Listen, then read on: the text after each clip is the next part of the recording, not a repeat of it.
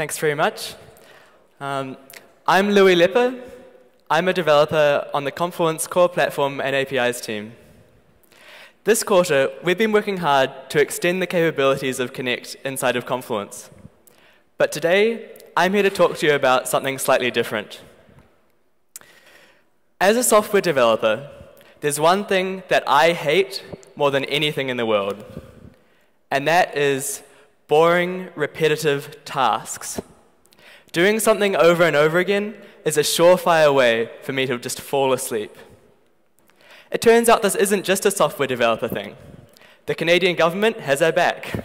They say boring or repetitive tasks can intensify feelings of fatigue. Well, duh.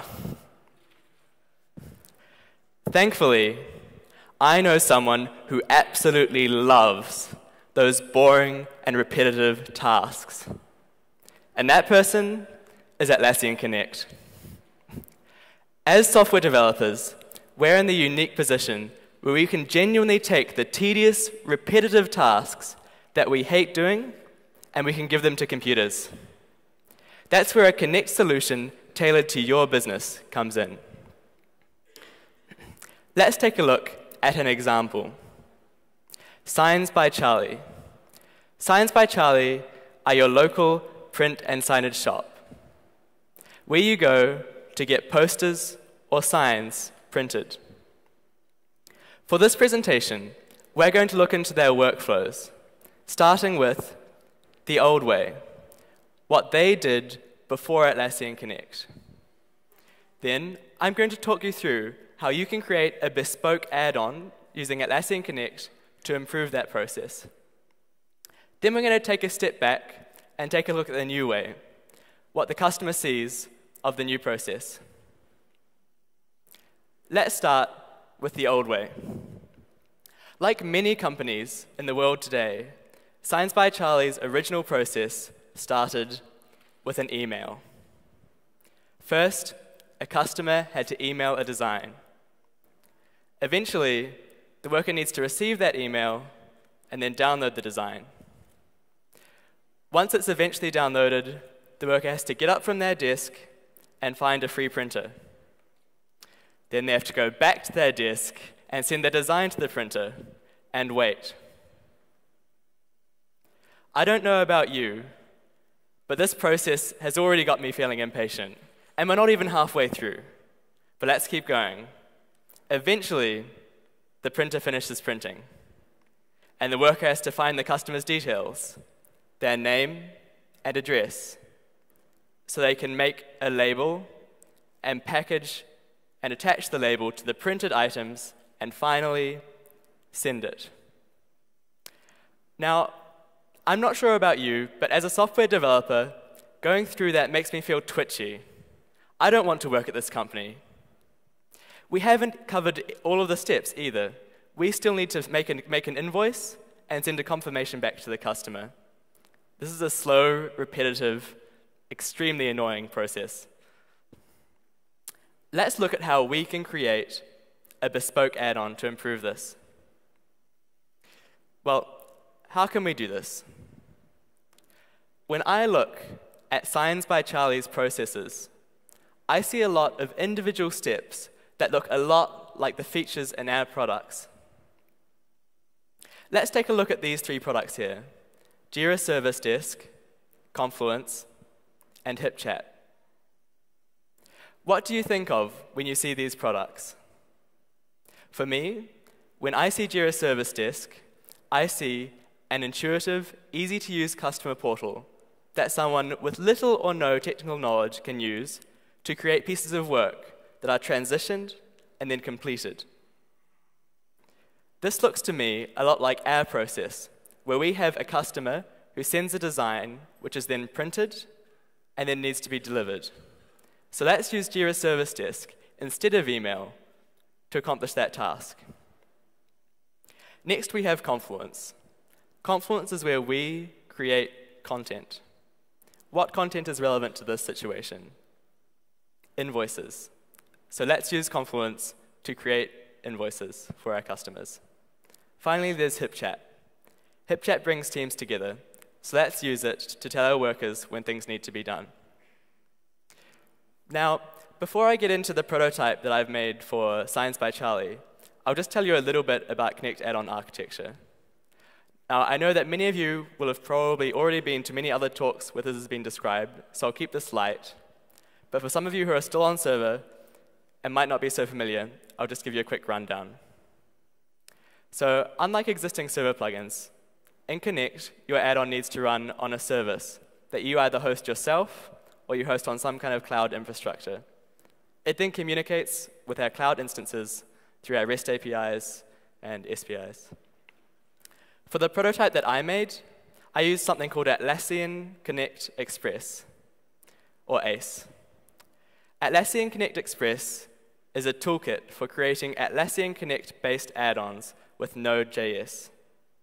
It simplifies the registration and deregistration of your add-on to our cloud instances and simplifies the use of JWT tokens, which are used by your add-on to authenticate when calling our APIs. It also works very well with the new Atlassian Connect dev loop. One thing to keep in mind is at the moment, most of our templates do assume that you're working within just one product. When you're communicating with multiple products at once, there are a few more hoops you need to jump through. In the prototype I'm about to show you, I was able to use a single add-on to communicate with both Jira and Confluence. But if your add-on needs to use product-specific modules, you may need to break it up into multiple add-ons. So back to Charlie's signs. Using Atlassian Connect, I created 3 pieces of software. First, there's the listener. The listener is a combined Jira and Confluence add-on that listens to webhooks in Jira and fires off events in the other parts of our add-ons and Confluence. Then there's the alerter. We use the alerter to send HipChat notifications. And then there's a piece of printing software. The printing software is a bridge between our listener and Signs by Charlie's proprietary printers. Let's take a closer look at the listener. The listener's job starts off when a user creates an issue through the Jira Service Desk customer portal. When that happens, the create issue webhook is called, and our add-on receives that call, and we can then use the Confluence Create Content API to make an invoice in Confluence. Next, we can use the Jira Issue API to download the attachments from that issue. In this case, the attachments are the designs that the customer wants to be printed. Once we have those files, we can send them to the printing software, and then we can transition the Jira ticket, once again using the Jira Issue API, so that we can let the customers know that we're processing their order. Eventually, we use the alerter to tell one of our workers that that printed items need to be picked up. Let's take a little bit of a closer look at the alerter. The alerter has 2 jobs. As I've just said, when a printer finishes printing an item, we need to send one of our workers a notification saying this is ready to be picked up and sent. Secondly, it needs to listen for the worker so that the worker can send a confirmation so that we can transition a ticket to done once they have sent an item. Finally, there's the printing software, which interfaces with custom printer API to print the designs. It also has to listen to events like started printing and finished printing, which it can relay on to our listener. So I've given you kind of a bit of an overview of a slightly more technical side of what happens. But things don't really become clear until we take a step back and see what the customer sees for this whole process. So let's take a look at the new way, what the customer sees. The customer sees the Jira Service Desk customer portal. They create an issue there, a request to print either printers or signs. Once that happens, we automatically create a Confluence invoice. Then we transition the ticket. Everything that the user might need to see is on the Jira Service Desk ticket. We can tell them when their items begin printing, and we can tell them when their items have finished printing. Once we get to the awaiting delivery stage, is when our worker comes in. What's left for them? Well, they need to be sent a notification. Now, wherever they are, or whatever tedious task they're waiting on, they'll get one. Posters are over here, and a label with the customer's address is over here. From now on, their job is extremely easy. All they need to do is package, label, and send. We have taken a process that looks something like this, and we have turned it into this.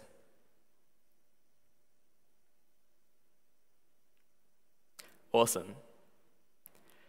In the future, and then we can tell the customer that their item is in delivery once we've passed it to the courier company.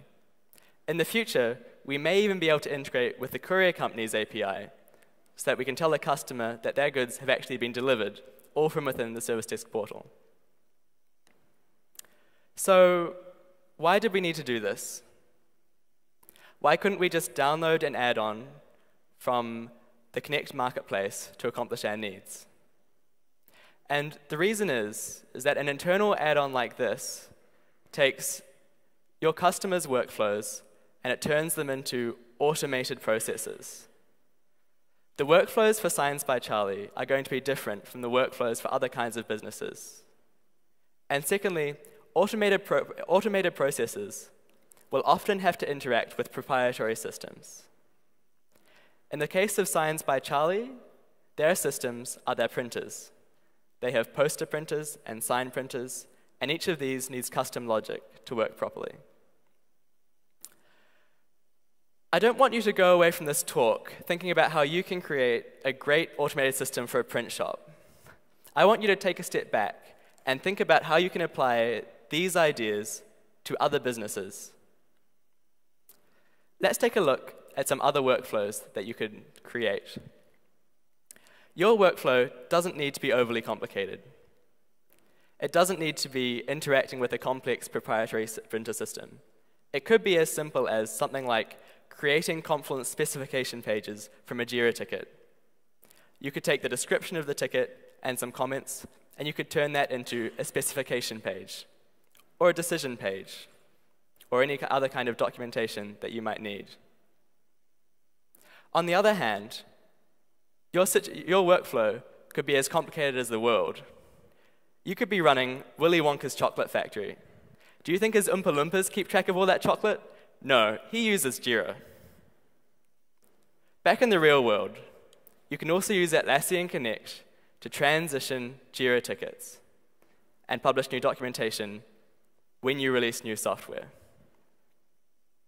Internally, we use it for our ship-its. Our 3 monthly hackathons, where we create things within 24 hours. We actually released that plugin. That's the Atlassian Hackathon plugin on the marketplace. So I think this is where Atlassian really wins in cloud. When you're designing an Atlassian Connect solution for your business, your toolkit is limitless. Whatever your client or whatever you want to automate, it's more than likely that there'll be a web service for the job. Unlike serverland, the internet and the web as we know it today has endless public APIs just waiting for you to take advantage of them. Before I leave you, how many Atlassian experts do we have in the crowd? Awesome. I'd like to take this moment to focus on you in particular. Internal Connect add-ons represent a huge opportunity for you in terms of what you can provide as part of an Atlassian solution that you sell. If one of your customers has a specific workflow coded into their Atlassian suite, they'll be a customer for life. Thanks very much.